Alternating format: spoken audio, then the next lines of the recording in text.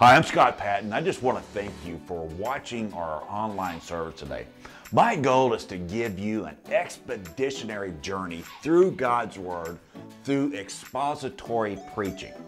And when you get one of our sermons here, we're going to preach based on the Holy Spirit of God's inspired words, the good, the bad, the ugly. Some things you might like and the Holy Spirit is going to inspire you, and some things He's probably going to convict you on. Nonetheless, we're honored that you watch us today.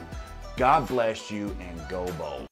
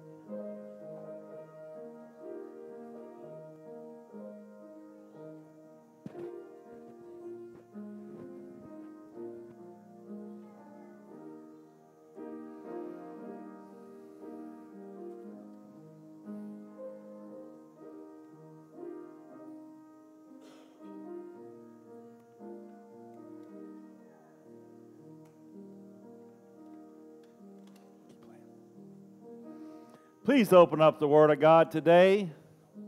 1 Peter chapter 5, verses 5 through 7. 1 Peter chapter 5, verses 5 through 7.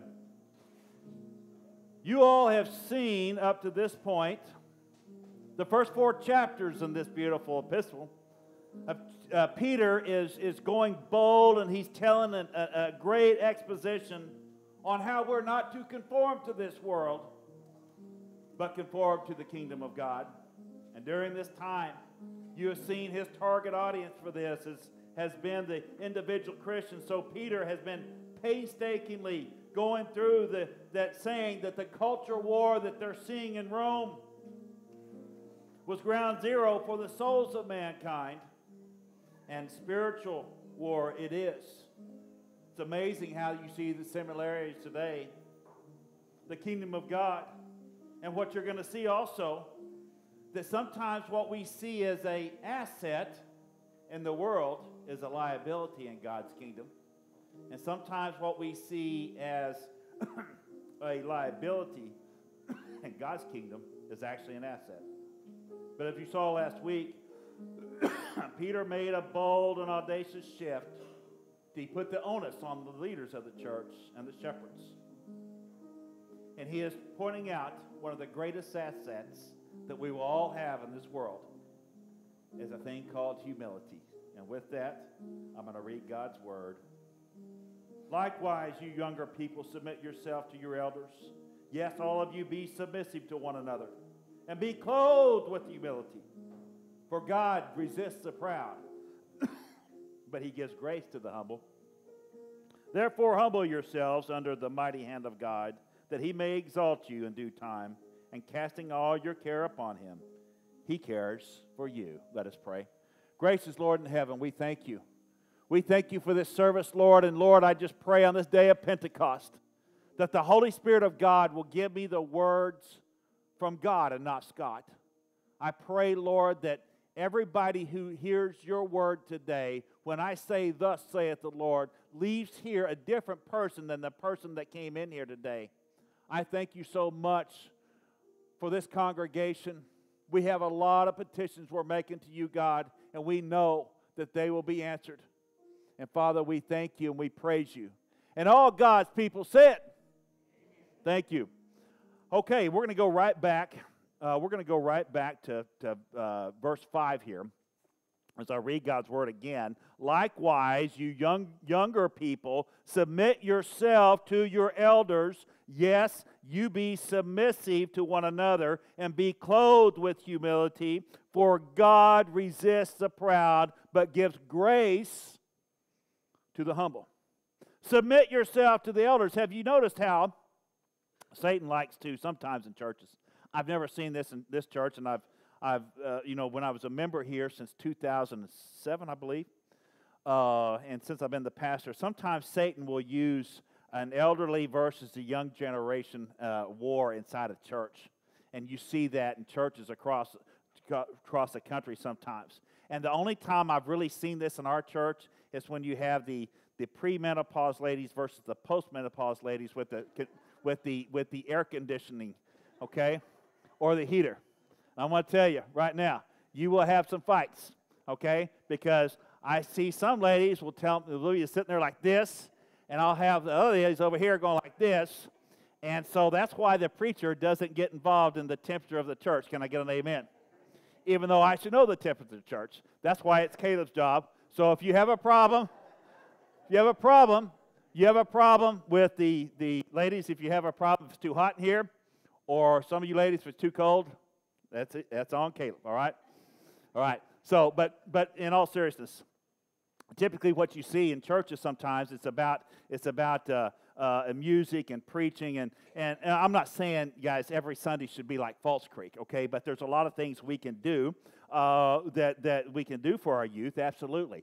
And I'll tell you guys, on Wednesday night, if you ever come to one of our services with our kids, I preach. I don't do anything else. I get out the Bible, but I will do some other things that's a little bit different, okay? Because I've got to be interactive with the kids than I am, and we have a back and forth. And usually I have the kettlebells out, and we do some exercises, but here's the thing. I must be as doctrinally correct with the kids on Wednesday night as I am with you. Can I get an amen?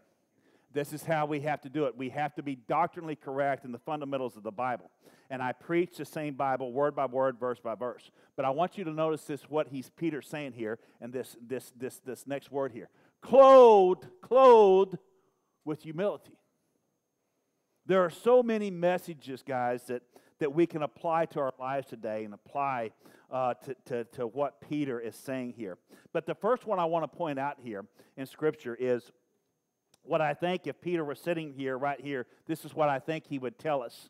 You guys remember Adam and Eve when they were guilty of their first sin. You remember what they did? They ran up and they covered themselves, right? They were guilty. They were naked. They were ashamed. They were in the garden, okay? And they covered themselves. And then God, in His mercy, gave them what? He gave them animals. He gave the animal skins to cover themselves, so they wouldn't be ashamed, and they could cover their shame. And if you think about that first, that was one of the first acts of redemption that God shown. And it's a wonderful sense of redemption. And it kind of, if you think about it, it foreshadowed the ultimate act of Christ Jesus, who someday would clothe us with His righteousness. Now I want you to think about this. So when Peter says, clothed with humility, he's referring to the Old Testament times when people used to use sackcloth and ashes. Now, what's a sackcloth? It's basically a burlap sack. You know, that you get your old feed stuff in, your corn and your grain, okay? And what they would do back in biblical times, back in Old Testament times, they would cover themselves in these sackcloths and ashes, okay, as a time of repentance, when God's people would dress themselves there. Man, I'm glad we don't have to do that today, because I'd be in sackcloth and ashes all the time. But it's a public sign of repentance and humility before God. Now, I want you to understand this. When Jonah, you guys remember back in the book of Jonah, when he declared to the people of Nineveh that God was going to destroy them for their wickedness. And everybody in Nineveh, everybody from the king on down responded with repentance, fasting, clothed in sackcloth and ashes, Jonah 3:5-7. So I think it's amazing here, because I'll tell you, today in America, we need to similarly respond to the warnings of Nineveh. We need a humbling change in the church of God here in America. You see, remember in the story in Jonah, God saw a change in the people of Nineveh, and a humble heart. It changed their hearts, and that was represented by sackcloth and ashes, and it caused him to do what? He relented. So don't tell me that we can't pray and change things in God's eyes. We can't. We can't pray and change things in God's eyes because he relented on his plan and he decided not to destroy Nineveh like he had planned to. So in the context, we don't have to wear sackcloth today and ashes, but we need to be clothed with an outward appearance of humility. Because I'll tell you all, humility is the most powerful trait we have as Christians. Hands down, it is. And a lot of times it's confusing. It's one of those confusing traits in the Christian life because sometimes, guys, here's what happens. We view this being humble as being wrong or being weak, and that's not anywhere close to what God means by being humble. You guys know that one of one of my favorite quotes of all time is, "Those who live by the sword." Okay, that's not how it goes. Those who live by the sword tend to get shot by those who don't. Can I get an amen? That's what happens. Hey, you fell for it, Don. Oh, it's so good. I know. That's all right. But here's the deal. Because sometimes if we're going to live and die by the sword, okay, you've got to be humble. You've got to be humble. Because you see, that's what happens a lot of times. You see the narcissism that's in our society today. The greatest barrier, I believe, to people coming to Christ and accepting the Christ is having the humility to say yes to Jesus. Having the humility. Pride is always getting in the way. There's nothing in this world that will disarm your enemies more than a humble servant of Jesus. Can I get an amen? It will disarm Satan every time. Very simply, a sackcloth with ashes, clothed in humility, was an outward sign of an inward condition. Such a symbol made a change in someone's heart and demonstrated sincerity to one's grief and one's repentance. I'll tell you guys, we will never have revival in our church, or you will never have revival in your family, okay, without humility. If my people are called by my name, we will humble ourselves and pray and seek my face from their wicked ways. Then I will hear from heaven and forgive them of their sin and heal their land. 2 Chronicles 7:14. But notice this next phrase. Notice this next phrase here. For God resists the proud. For God resists the proud. Now, if you guys don't get anything that I preach here all summer, I want you to remember this. God hates arrogance. He hates it. He absolutely hates arrogance. And it is so profound in the Bible. That is a trait that God despises. If you don't get anything I preach the next month, understand this. God will make your life miserable if you are proud. He will. I'm just telling you, he hates the narcissist. He hates the narcissist society that he sees right now. And I'll tell you, most of the time, these narcissist people, they're usually the most miserable people in society. The most arrogant are the most people. Now, you see the people in Hollywood, they're narcissists, they're arrogant. You see the liberal Marxist politicians and their narcissism. It's all about me. It's all about them. But you also see how miserable they are. You also see them with all kinds of relationship problems. You see them with all kinds of addictions. Okay? And what's amazing to me is we look at this, and we look at this as society, and we're always trying to conform like these people that are narcissists. And what Peter's saying is, God resists the proud. People that are most arrogant are the most miserable. As a Christian, I'm just going to tell you guys, you may be at a point in your life where you're struggling and God's not using you because there's a good chance that pride, your individual pride, is getting in your way from fulfilling God's purpose. It's your arrogance and your hubris. I'm just going to tell you guys that. We all struggle with this, and you can't say that you don't, because I do. Sometimes people like to call this karma.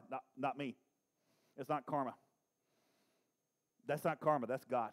You know why? Because God hates prideful people. He hates the sin of pride. He hates arrogance. We all need to look in the mirror, to include me. Because I want you to understand this.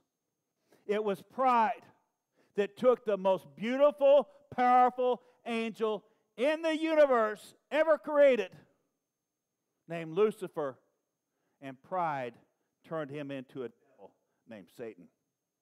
Why does God hate the pride? That's the first example right there. Why does he hate the pride? I'm going to tell you guys, I'm getting so dang mad right now when a whole month is dedicated to this gay pride month. I'll just tell you right now, it's making me sick, but I'm going to tell you who's making sick. It's making God sick. Because that was God's symbol. It wasn't the gay pride symbol. That was God's symbol. And Satan has hijacked it. He has absolutely hijacked God's symbol. God made this covenant with the rainbow as a token. He made a covenant with his people. The waters of the flood receded. Noah and my family, they exited the ark. And what did God say? You remember what he said? He said, I established my covenant with you. God said that. I established my covenant with you, and never again will life be destroyed by the waters of flood. Never again will there be a flood to destroy the earth. So what God do? He made a beautiful rainbow. That was God's signal. Nobody else's. You can't take away from that from God. That's God's sign. Since Noah walked out of that ark, that was God's sign. And I'll tell you guys, it makes me sick. It absolutely makes me sick that everybody has taken this from God. We have these special interests of mocking God. Do that at your own pride. Because here's the thing. The meaning of pride, this is what the dictionary says, it's an unreasonable feeling of superiority. It's one's talents, beauty, wealth, rank. They have no need for God because they think we're so proudful of everything else. I could be totally self-reliant, look down to others, to feel like one is entitled to certain things because of something they've been doing. It's haughty behavior. I'm going to tell you guys know I've talked about this in the pulpit. A lot of Baptist preachers are talking about this in the pulpit right now, but the sexual assault report that came out with the Southern Baptist Convention last week. You know why we've lost 1.1 million members in the last 2 years? I'll tell you why. It's because of pride. I'm just going to tell you. The Southern Baptist Convention, who we used to co-op with, we got too big, they got too powerful, and they started looking at the culture and their pride, and they started acting like the culture. And this is what I saw, and when I read the report, and it said the sexual assault report, the biggest entity of the abusers came from the North American Mission Board. And you know what the budget was last year? It was $485 million. You can't tell me that doesn't coincide with the pride that we're seeing today. And I believe that you're going to see, with all the lawsuits and the things that are coming, you're going to see some long-term damages. You know why? Because God hates arrogance and he hates pride. He hates it. But I want you to look at verse 6. Let's go to the next verse, Caleb. Therefore, what's the therefore? Therefore, humble yourself under the mighty hand of God that he may exalt you in due time. Under the mighty hand of God. I love that submission, and that submission to an act of faith. We are trusting that God's hand will direct our lives with his purpose, not Scott's, not JD's, but God's purpose. Because here's the thing, guys. God will not take advantage of you. No, he won't take advantage of you. But the people in our culture will. But the mighty hand of God directs our lives if we humbly let him. David. Remember that? Remember David, the story of David. God told David he would be king. But remember what happened? King Saul, his father-in-law, hunted him down like a dog for 4 years and tried to kill him. And David remained vulnerable the whole time. But he knew God was going to protect him. He didn't concern himself with everybody saying, David, you're crazy. You need to fight back. You need to fight back. You need to fight back. He said, no, I'm not questioning God. You remember that time when David had the opportunity to kill Saul? When Saul decided he would use the bathroom in the cave that David was hiding? And David was hiding right behind him when Saul came in there to use the bathroom. He never saw David. Remember what David did? Instead of killing him, he cut off a piece of his robe and he stuck it in his pocket. He kept it. He could have killed Saul right then, but David chose not to. You see, he didn't give in to the concern of people seeing his weakness, because everybody said, oh, David, you're being weak. You're being weak. He had the humility. He knew he was going to have the mighty hand of God protect him. And that's what he did, the mighty hand of God. And after 4 years, what happened? David would become king. Can I get an amen? And he did that without sinning. You know, he'd sin later with Bathsheba, but not at this point. But notice what he says here. Exalt you in due time. Now think about this, guys. And I want you guys to remember this. God never exalts anyone until they're ready on God's time. You know, I look at my life. I was never ready to preach when I was 25 years old or 30. I was 50 years old before God called me to preach. It was on God's time. Brother Heath, for example, he was about 30, right?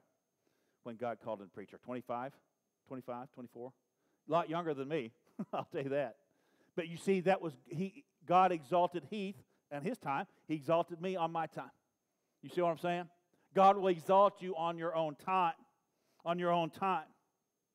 But here's what happens, guys. We get impatient. And we want things instantly. Always remember, and I want you guys to consider this. There's a cross and there's a crown. You hear what I said? There's a cross and then there's a crown. The cross is suffering, but the crown is glorious. Can I get an amen? And this is what happened to Jesus, but he expects the same thing in our lives. We're going to have suffering. We're going to have suffering before we get to the crown. Moses was under the powerful hand of God for 40 years. 40 years, Moses was lost in the desert, working for his father-in-law as a nasty shepherd for 40 years. And then when he was 80 years old, God said, okay, it's time, Moses. It's time, Moses. And he made Moses the most powerful human being that's ever walked the face of the earth. And you remember what Moses did? He walked into Pharaoh's court and he said, let my people go. Now I want you to understand, at that time, Pharaoh was more powerful than the President of the United States, and Egypt was the most powerful nation in the world. Imagine somebody walking into the White House and saying, let my people go today. This is how you equivalent. But Moses, he gave Moses that power. He went to the cross, and then he went to the crown. Joseph, under the hand of God. Remember Joseph, he was falsely accused of sexual adultery, and he suffered for 13 years. Then the powerful hand of God lifted him up to the throne. He mocks the mockers, but shows favor to the humble and the oppressed. Proverbs 3:34. But look at the next verse. Look at verse 7 here. Verse 7. Casting all your care upon him. Isn't it amazing? You guys remember what Peter was before he met Jesus? What was his job? He's a fisherman, right? And he caught fish right there. That's where he used to catch fish, right in the mouth. Can I get an amen? That's the best place to catch fish. I'll tell you. Somebody asked me, where'd you catch all the fish? I said, right there in the mouth. He was a gigantic fisherman. And Peter's saying, Jesus is casting a gigantic net. And he's capturing all your cares. Did you see what it says there? Casting all your care upon him, for he cares for you. Now, I want you to understand this. One of the many benefits of this relationship we have with God is the privilege of taking every single bit of our burdens. Did you know the word care, translated from Greek, means anxiety? We have anxiety today in our lives. I have anxiety right now for my brother Darren. And this verse is for him right now. Did you know the word care, translated Greek, means anxiety? But what Peter's saying is, cast that net. Let me have it. Let God have it. Because sometimes these wise, humble choices of giving God our burdens, He'll cast them away. He'll take them. But we have to have the humble and the humility to do this. When pride comes before disgrace, but humility comes with wisdom. Proverbs 11:2. And in closing, I'm going to tell you guys, as we close this sermon, if anyone has ever lived in the world that knew from experience that God cares for His own, it would be Peter. To tell you, when you read and you understand the four Gospels, you're going to find that the Apostle Peter shared in some of the greatest miracles ever performed on earth. But look what Jesus did for Peter. Peter had a hard time, but look what he did. Peter healed his mother-in-law. He gave a great catch of fish with a large net. You remember when Peter paid the temple tax? You remember when Peter was walking on water and then he lacked faith for a little bit and he started drowning, and remember who picked him up? You remember it was Jesus that healed the ear when Peter cut off the guard's ear. Acts 12 said he rescued Peter from a torturous jail. And here's what I will tell you all. Here's what I will tell you all today. Cast thy burden upon the Lord, and He will sustain thee. Psalms 55:3. Cast your burden upon the Lord, and He will sustain you. How does God show His love for us and care for us? When we humbly give our love, our loyalty, and our burdens to Him. All of them. First, He will give us courage to fight daily and not to run away. Second, He will give us wisdom. Third, He will give us strength. And finally, He gives us faith. With every head bowed and all eyes closed. Father, we thank You for our service today. I thank You for everybody here. Father, I just ask that You would surround us with Your most powerful angels. And if somebody that's watching online today does not know You, have them send me a text. I'll call you and I'll share the gospel with you. Father, I pray for Falls Creek this week that if we just get one in the gate, and I ask the church to fully support Falls Creek with prayers this week. And Father, we just thank You and we love You and we ask these things. In Jesus' name we pray. Amen. Please stand.